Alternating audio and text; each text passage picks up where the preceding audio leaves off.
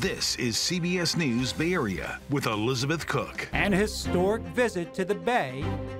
The U.S. Navy ship Harvey Milk entering our waters. A vessel named after a gay and civil rights pioneer. Harvey was a visionary. He saw this all early, and he knew it had to be a movement. Harvey spent a good portion of his life as a champion of equality for everyone, everywhere. Today, we look at the significance of this ship, not only to the military, but also a symbol of how far the military has come. This is a military that has gone from it's illegal to be gay, period, and now we're naming one of our naval ships, after Harvey Milk. All the work that folks who've done, whether they were out or not out at the time, that is not discounted, right? That it is recognized and it's appreciated. It's an exponential difference is what it is, and in a positive direction. Well, thanks for joining us. I'm Ryan Yamamoto, in for Elizabeth Cook. We know Harvey Milk is one of the Bay Area's most well-known civil and gay rights leaders. The U.S. Navy ship named after him just arrived here for an historic visit. And over the next half hour, we're going to check in with our crew live on the water for more on the ship itself, which is now crossing underneath the Bay Bridge. And the significance of this trip to the Bay. First, though, let's get a look at today's news headlines with Ann Makovic.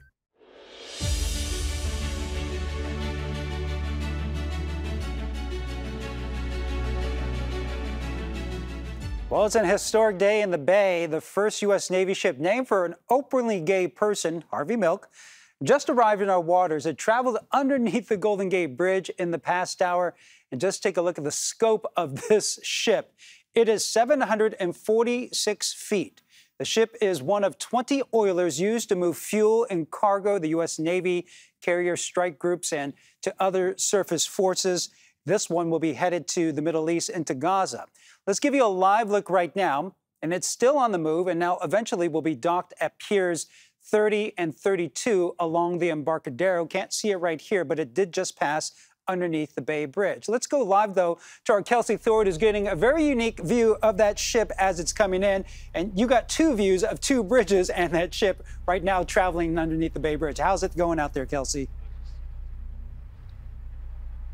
Hey, Ryan. Yeah, it's going good. We hitched a ride with SFPD. We're on one of their Marine unit boats, and we've been following this ship all the way into the city. We started out all the way out in the ocean, watched it come under the Golden Gate Bridge, which was a sight to see, and we've just been following it in. As you said, it just passed under the Bay Bridge. It's actually going to be docking over near here at Pier 30 and 32 soon, so we're very close to its final destination. But this ship, just being this close to this ship on this journey into the city here today, has been an amazing thing. As you said, this is a ship that goes around the world, and it helps fuel other ships. It also gives supplies to other ships and countries around the world. And this ship, of course, means so much to this city because of its namesake, Harvey Milk. As you said, this is the first ship that's been named after an openly gay person, and Harvey Milk was an icon to the city and to the world. And when it comes to naming ships, that's not a small honor. This is a huge honor for the legacy of Harvey Milk, and we talked to a local professor about naming this ship. It goes to show that there is a permanence to that, and that all the work that folks who've done, whether they were out or not out at the time, that is not discounted, right? That it is recognized and it's appreciated, and that they are a big part of not just the military community, but just the United States as a whole. And so I think this is an exciting time for folks that want that commemoration to happen, and it's good to see that it's finally occurred. And you can see the ship here still coming in. As I said, we're getting very close to where it's about to dock. You know, Ryan, it's too bad there's not a Giants game today, because I can see Oracle Park from where we're at, and I'm saying you would have a pretty good view of this ship if you're up in the nosebleeds up there. But it's just an amazing view. The weather has been perfect. The water has been perfect, and we're just watching the last little leg of this ship coming into dock. And Kelsey, just for our viewers at home who didn't watch the stream, but what was that moment like as it was traveling underneath the Golden Gate?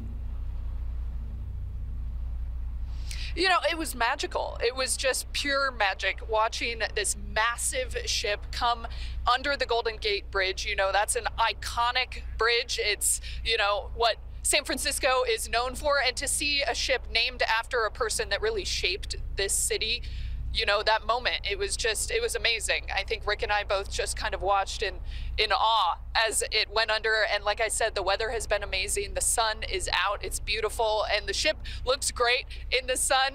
And you can see the city behind the ship right now. Just the whole experience has been great. We've been on this boat now for a couple of hours, and we'll probably be on it for a couple more. We're gonna wait until this ship officially docks here, and then we'll make our way back in, and then we're eventually going to come down back to where this pier is, where it's going to be docked, and interview some of the people involved with the ship. So we're excited. It's been a fun day for us out here for sure. Yeah, I'm absolutely jealous. I mean, you and Rick, photographer Rick, have the best view right now of the USNS Harvey Milk coming into port. Thank you very much. We'll check back in with you a little bit later on in the show, but for those of you who want to see the USNS Harvey Milk, it'll be docked at piers 30 and 32 along the Embarcadero.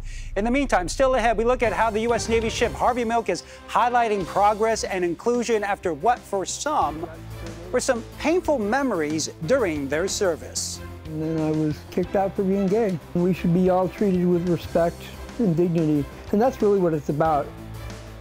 And when we come back, how this military ship is now a symbol of change.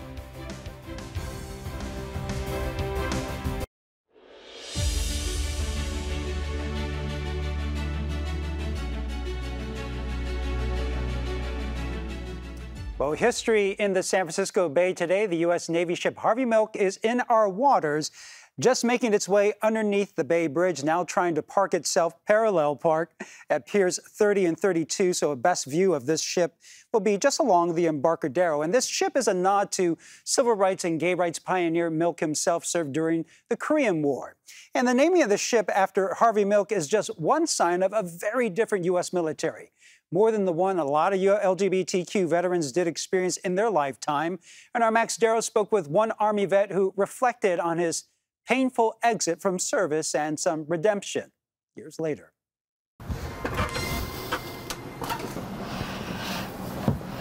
Mementos from a major part of Michael Higgins' life are in this box. Oh, heavy box.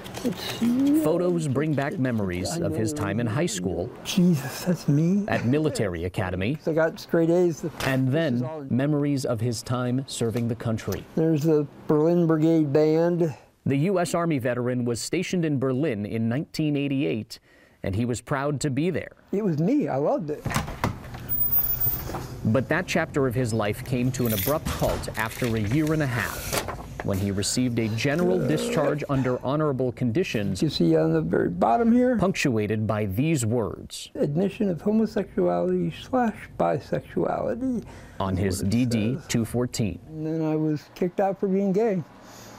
At that point in history, military policy explicitly banned gay people from serving. I was actually read my Miranda rights in Berlin, Germany, for being gay. Think about that. I was getting death threats from the guys that were willing to save my life the day before they found out I was getting kicked out for being gay. Higgins wasn't the first and certainly wasn't the last service member to have this experience. 3 years later, President Bill Clinton announced Don't Ask, Don't Tell, hoping to find compromise in the fight over the military's ban on gays and lesbians. It is not a perfect solution. It is not identical with some of my own goals, and it certainly will not please everyone, perhaps not anyone. That it didn't. Don't ask, don't tell won't work. It was met with protests and legal challenges from the get-go.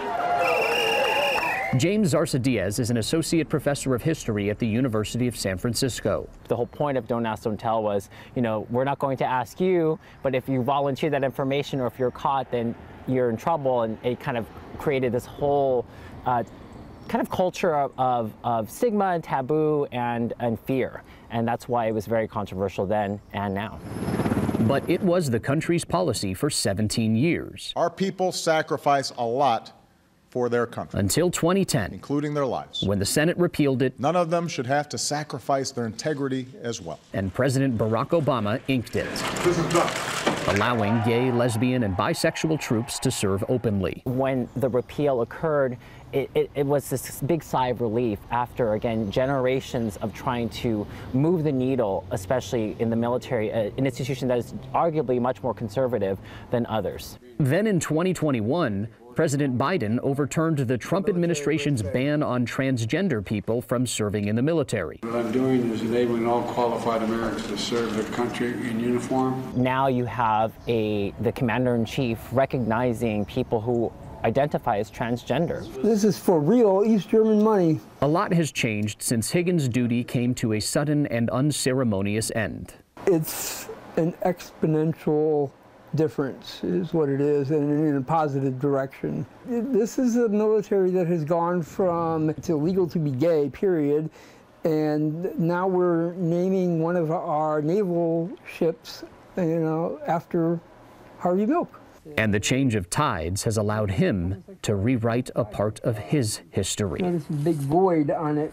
In 2022, Higgins received new discharge papers inked with the word honorable. I was happy. It's the way it should be, because I did serve this country honorably. I didn't do anything wrong. Big picture, he says more can still be done. There's always room for improvement, right? Yeah. And again, that's going to be through education. We got to educate, and we should be all treated with respect and dignity, and that's really what it's about. But he's grateful to see how much has changed since his days as a young man in uniform. And still ahead, what makes Harvey Milk such an iconic figure right here in the Bay Area and U.S. history? We look at his mission toward equality and how he became such a champion for change.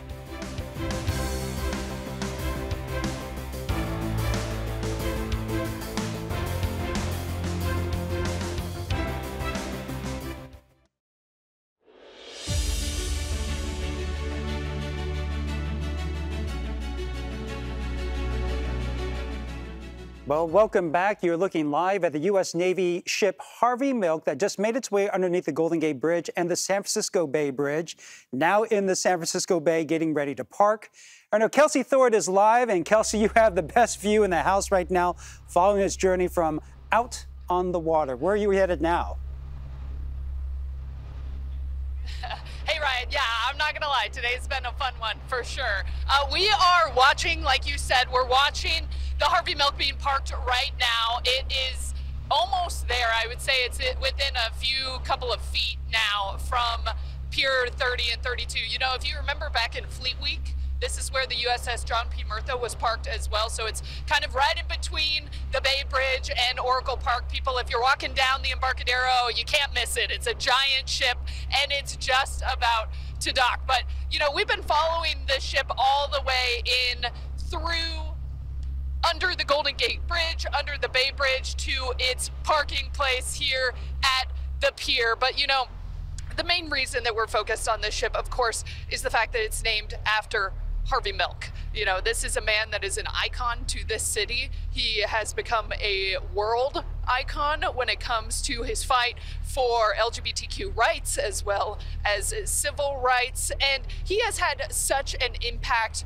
on San Francisco and the rest of the world when it comes to those two issues. And to have a ship, a naval ship named after him, he was actually in the military as a younger man, but this is just a huge occasion for him. And this ship was actually christened 2 years ago, back in 2012, or excuse me, 2021.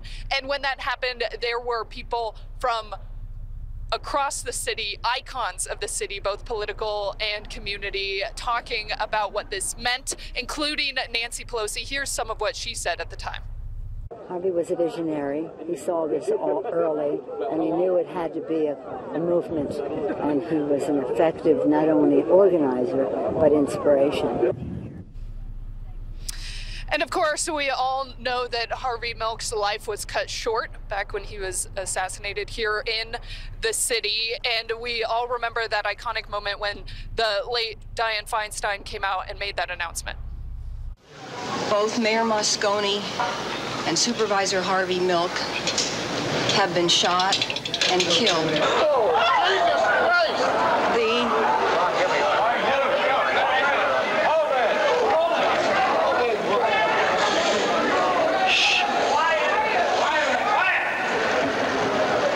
The suspect is Supervisor Dan White.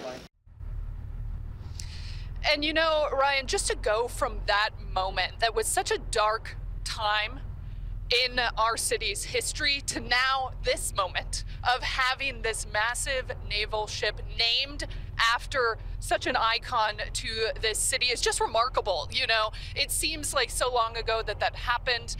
And then now, decades later, you know, you heard Dianne Feinstein there, another icon of the city, now gone, and Nancy Pelosi, of course, an icon of the city. So all of these people coming together, making such an impact on our city, and Harvey Milk, of course, is a huge part of that. So to have this ship now parked here in our city is just amazing, and we've gotten a front row seat to it all day, Brian.